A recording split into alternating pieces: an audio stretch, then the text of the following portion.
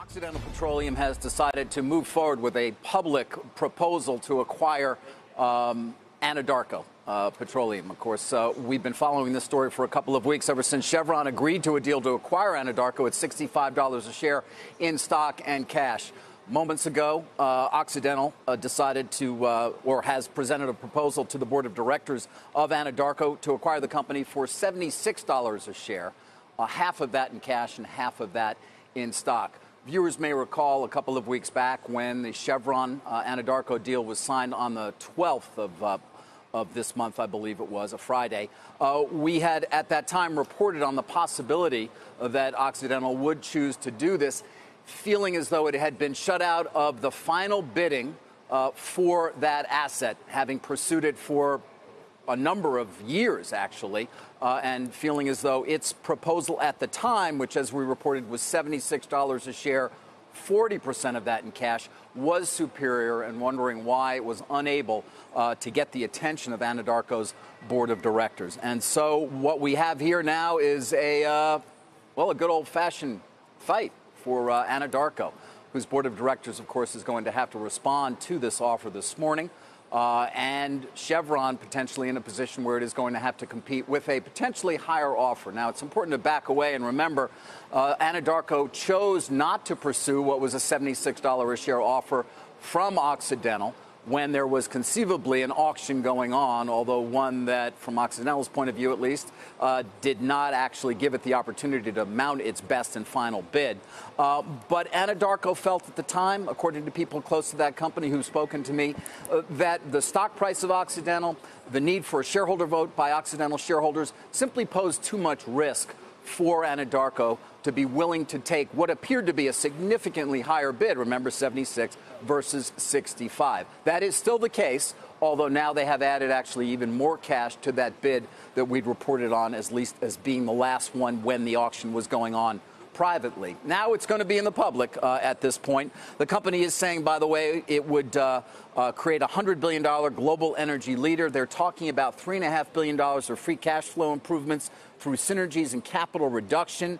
They're talking about as much as $2 billion in annual synergies and another $1.5 billion in what they call annual capital reduction, guys. So an interesting morning here, certainly for Anadarko waking up to this, not to mention Chevron. And it should be an interesting period in time ahead of us here.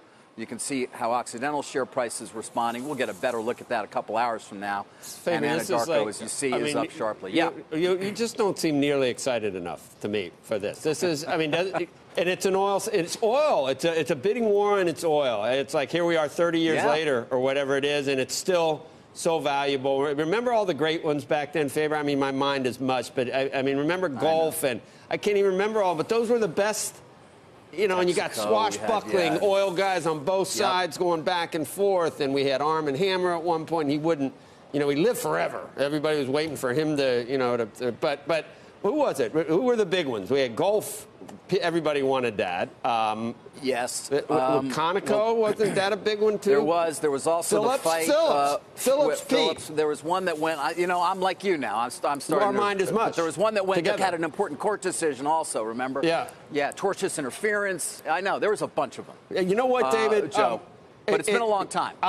They told me, Chevron, or I think that nobody had the Permian Basin presence to make this such a great fit, to make it work at that price. So obviously they weren't telling the truth. They were getting Anadarko at a steal because Oxy doesn't have the same, I don't know, synergies, do they? Well, it's a big deal for Chevron and Exxon, have way more at play. Right. But it just seems like that Chevron was in there for a reason, because that was 65 must have been cheap for Anadarko if Oxy's willing to do this and without even the same overlap, right?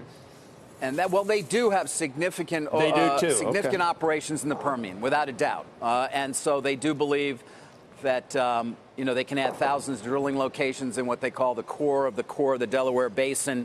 And by the way, they point out that they have been a lot more productive in what they've done in the Permian than has Anadarko, using the statistic here, 4% of the wells drilled in the Permian, but 23 of the top 100 wells on a 6-month cumulative oil production basis, Joe, just so you know. No, so their claim is, hey, our technology is better and we'll be even more productive than anybody else who would all acquire this Anadarko. social media, new tech. There's never any great stuff like this. It got oil and gas, right? I mean, why doesn't this happen with anything else? We had to go back to this. Go ahead, Taryn. Are you excited? You're not excited either. Listen, I'm excited for an oil deal. We haven't seen that in quite some time. Oh, no, where they're like this, where it keeps going. Yeah, I think it's great. Outbidding. Yeah. David, do you think? Guess we had it for Fox, didn't we? Do you think Chevron is surprised by this, and how do you think they respond, and do they do so immediately? They're not surprised. There's no reason to respond immediately. They don't need to. They're not under any pressure to. The way these things typically go, Joe, is obviously the board of Anadarko has to decide whether or not this could lead to what they call a superior proposal. Then it would give Chevron an opportunity to raise its bid. That may be where we go. But don't forget, this is the same board that turned down $76 previously from Anadarko. Again, the fear had been, and this is very difficult to know, what would the performance of Oxy's stock price look like? We'll get a sense of that today, certainly. What about the risk of a shareholder vote that you do this deal, but Oxy shareholders feel like, no, we don't want it to actually happen because the shares have suffered a good deal. It's very important to see how that price performs today.